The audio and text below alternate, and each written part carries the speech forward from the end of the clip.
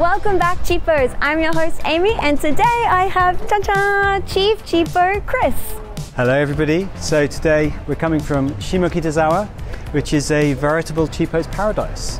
We have thrift stores, we have good coffee, record stores and antiques. It's all happening in Shimokitazawa. So what are we going to start with, Amy?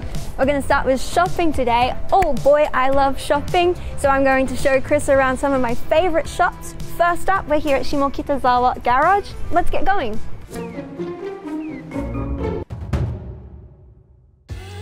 A neighborhood on the west side of Tokyo, Shimokitazawa is just a 5-minute train ride from Shibuya on the Inokashira line or 10 minutes from Shinjuku on the Odakyu line. Known for its relaxed, bohemian vibes, Shimokitazawa's narrow streets are a great place to take a stroll and hit up some of Tokyo's best thrift stores and eateries. There's even a few vegan spots, which we'll cover a little later, but first we've got to do what Shimokitazawa is most famous for: vintage and thrift shopping.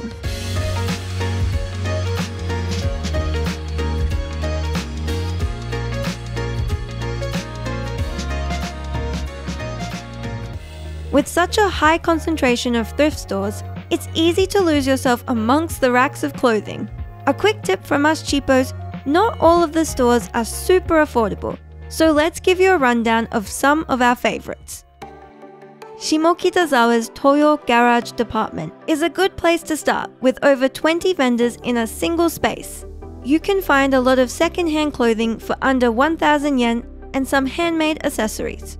New York Joe Exchange and Chicago are two other popular spots for used clothing. The prices aren't the cheapest you can find, but they're reasonable and there's a good range for both men and women. One of our favorites for affordability, Stick Out, sells all items for just 800 yen.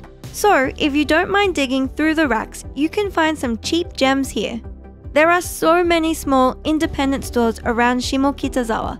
So if you have the time, we recommend taking a stroll through the pedestrian-friendly streets and see what catches your eye. Second-hand clothing isn't the only thing you can shop for in Shimokitazawa. There's also a number of great antique and record stores. Although at this one called Antique Life Gin, something other than antiques caught my eye. Guys, look how cute this is! A Shiba Inu! I have to get it! Chris was not so easily distracted by cute dogs though, and can give you a rundown on what else you might find. So this little shop has a plethora of interesting trinkets and Japanese memorabilia. Here we have some kokeshi. They are sort of old school Japanese toys. They're basically these little dolls which are kind of milled from a piece of wood, and yeah, they're very cute, possibly a good souvenir. And yeah, as you'll see, this shop has some Japanese crockery, some nice little prints, as well as a Shiba Inu bag, which Amy just bought. For records, Flash Disc Ranch is a great spot to hit up. With its unique entrance, this is one of the most Shimokitazawa-like stores you will find.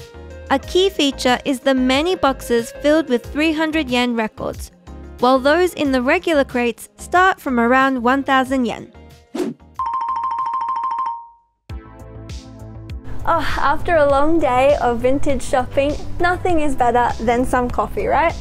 Exactly, and Shimokitazawa will not disappoint.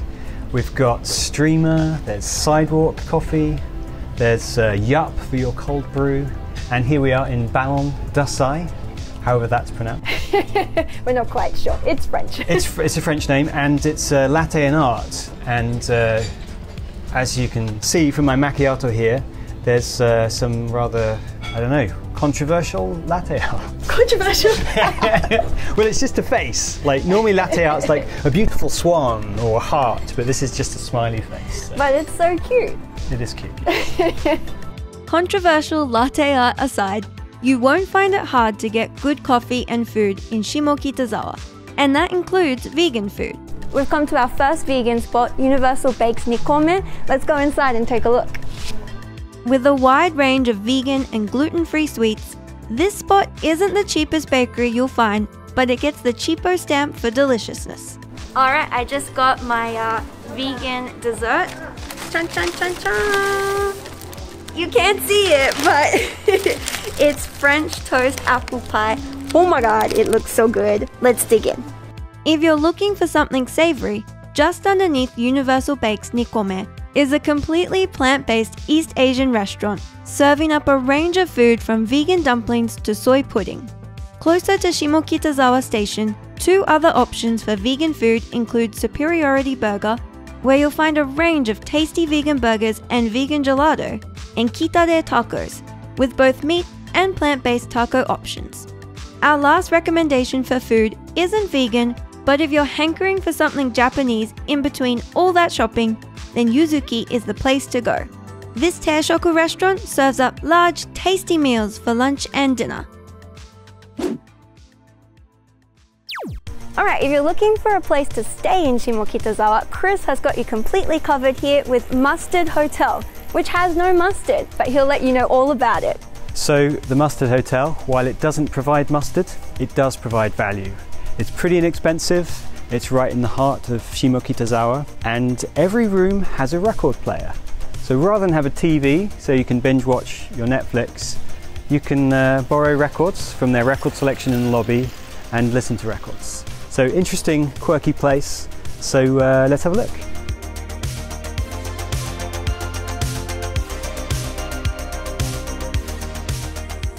So in the end, we went for Bill Evans and Stevie Wonder. So here it is, here's the record player. It's just a little speaker built in. It's not exactly the highest of fidelity, but still it's a nice touch. So here we are. This is, what is this? The Bill Evans album, which is Fender Rhodes, Eddie Gomez on bass, and Marty Morell on drums. Yeah, sometimes it sounds a bit quirky. We've shown you around the more bohemian, well-known side of Shimokitazawa, but there's also some new things going on that are worth a visit too. Alright, we've come to bonus track now, which is a new development in Shimokitazawa, and Chief Cheapo Chris here is all over it, so he's going to tell you a bit more about it. So, funnily enough, this used to be railway tracks, and now the Odaku line is underground, so all this space, it's been reclaimed, and you've got some nice vegan tacos, this little sort of wild park bit, another park bit, and bonus track over there, which we're going to head to in a moment, which has a co-working space, a fermented foods shop, and some interesting new eateries. So should we take a look? Yeah, it sounds really good. Let's go. Okay, let's go. We stopped in for lunch at the thought-provoking Why Juice store, which sells, you guessed it, juice, as well as some healthy lunchbox options. The bonus track area is a great spot if you're looking for some outdoor dining. You can grab food from any of the eateries in the area and then enjoy it in the open dining space. Beyond eating, there's also a range of boutique stores to check out, from fermented drinks to bookshops to home goods. Beyond shopping and eating, Shimokitazawa is also home to two exciting annual festivals: the Tengu Festival in late January and Shimokitazawa's Awa Odori in mid-August, a traditional summertime festival where choreographed dancers take to the streets. If you want to know more about these or anything mentioned so far, check out our article on the area and things to do. So, that was Shimokitazawa. Do check out the website TokyoCheapo.com and subscribe for more area guides with some awkward dances and other strange moments. And don't forget to check out our Shimokitazawa nightlife video, and we'll see you guys next time, right? Yep, see you next time. Bye!